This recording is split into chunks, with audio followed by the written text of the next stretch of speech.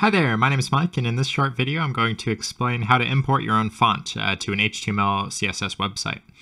So to start, I've got this HTML document.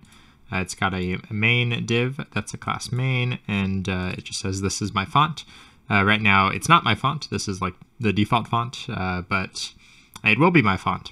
I also have this style.css file attached to this HTML file, and then also in this main directory I've got a font of type .ttf in here. You can also use an OTF font or a WOFF font. There are a few other font styles you can use. I'll put a link in the description. Not all browsers support the other fonts other than those three, but TTF is what I'll be using for this video. So yeah, to start, in my CSS file, or you could do this in the top of your HTML document, you first need to define your font. And the way you do that is you use this @font face. And then in here, you're going to define font family. This is typically the tag that you use to say what font you want to use for CSS, but in this case, you're actually just naming your font. So we can name this test123 or something. And then down here, you need to give the source. So this is the sort of format for importing a font.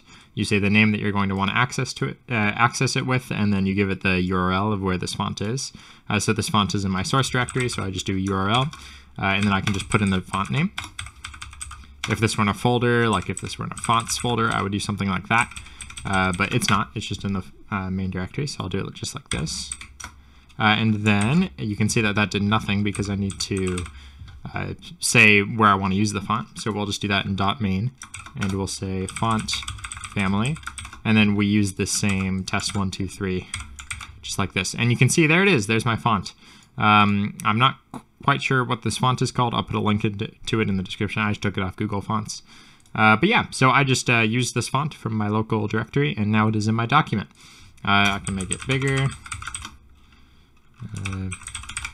just like that. Change the color. I can do all kinds of things. So yeah, if you found this video helpful, please do leave a like or a comment down below, and have a great day. Thanks for watching.